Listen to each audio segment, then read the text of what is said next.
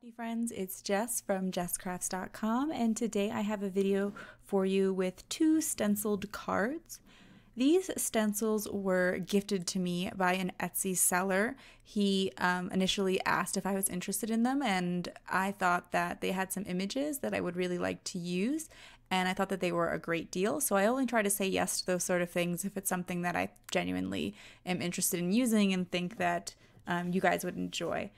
So it's a set of 36 stencils, and as you can see, a wide variety of different kinds of stencils for about $25. So a really good deal there. And I particularly liked the animal stencils, and there was a stencil set that included some like artsy things. And so those are the two that I'm going to use today. I wanted to use the frog because it made me think of the Create a Smile stamp set on Frog Gettable, and so I knew I would have a easy sentiment to finish it off, but you could of course pick your favorite animal. There's also some fun seashells there to do a similar card with. So if you have a stencil like this where there's a lot going on and you only want a small piece of it versus like a background stencil where you want to use the whole thing, you can take some painter's tape and cover all of the elements around it. Now initially I thought, oh well, it would have the side benefit of letting it stick down to the paper as well, because the tape would go through those large open areas and that would hold it to the card. But I realized that that would not be a great idea, because the areas that have the stickiness, the tape to it, will also pull up a little bit of ink each time and then transfer it down as I move the stencil around. So I decided to put tape on both sides of the stencil around the element that I wanted to use.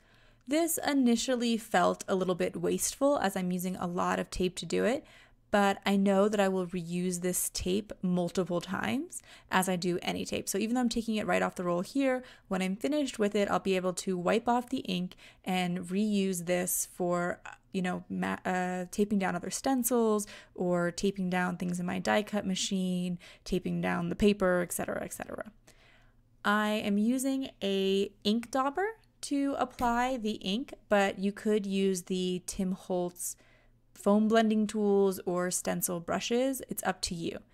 I just felt like the finger dauber gave me some pretty good control, and again, I know that I can reuse them. You can rinse them out and change the colors, or you can just have the same one green one for all of your different colors of green ink.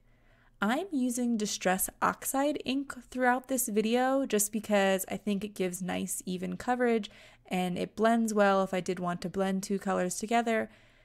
But I think you could use pretty much any ink out there. You could use a pigment ink or a dye ink, because all I'm really doing is coloring these solid.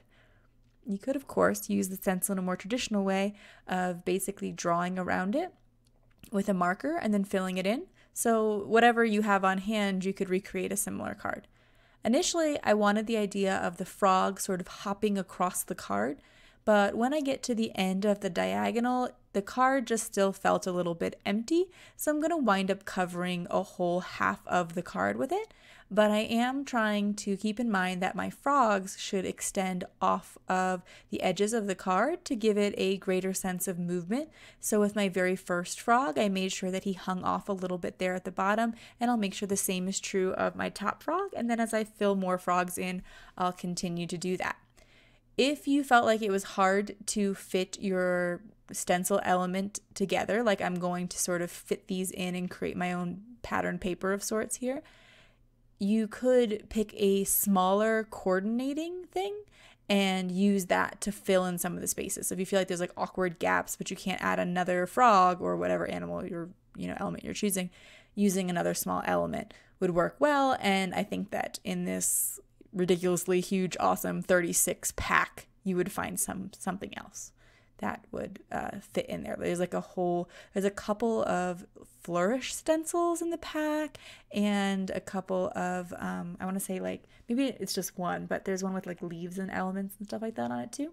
So those would be my recommendation. There's an alphabet one with a little heart that always fills in things, or a star. And so I'll just keep going until I generally feel like this bottom half here is covered, and that includes making even little teeny tiny, like or just adding a foot or the tip of his nose to get everything covered up. I am moving around the tape that holds it down as I go, just because I don't want the tape to be laid over any of the frogs because they might not be dry yet. Distress Oxide ink does have a bit of a pigment to it, and so it can take a tiny bit longer to dry than some other inks. So here's that Create a Smile stamp set I mentioned before, and I'm going to use the sentiment on Frog Gettable. I'm going to stamp this in a little bit darker of a green, so I'm using Mowed Lawn for the stamping, and I use Twisted Citron for the frogs. So if you guys see, there's actually like a little grouping of 4 frogs there at the top left, and there's a little bit of space in between them. There's actually kind of 2 spots of that. That's where you could add that extra element if you wanted, and it would add an extra color. That might be nice. So I did also die cut that out with my Cat Scrappiness Distressed Edge rectangles. I love Cat's rectangles. I use the Distressed Edge one a ton and the scalloped one a lot. They just, like, especially the Distressed Edge, like whenever I do anything with like nature or animals, I really think that just adds just a little interesting touch along the edge. So for my next card, I wanted to show you how even though you're covering all this area with tape, if you want to switch between colors, you don't actually need to redo the tape. That even though the color is getting all over that tape there, this painter's tape, if you use a very lightly damp cloth, you can wipe it off. I'm actually just using my Lawn Fawn stamp chamois, and it's just barely wet. And I can wipe off the ink and then move to my next color quite quickly. I just have to have separate daubers for each one. You could, of course, actually wash those out too, but I find that having one for each color family is a good idea and saves me a lot of time in my crafting. So the Distress Oxide inks that I'm using to create my rainbow here are Twisted Citron, Wilted Violet, Salty Ocean, Picked Raspberry, Mustard Seed, and Carved Pumpkin.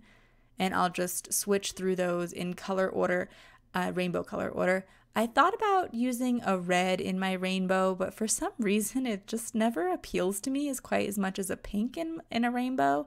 But I know there's like other people who really who tend to leave the purple off a lot, even in a rainbow. So I think there's all these like versions and personal preferences about what makes a rainbow.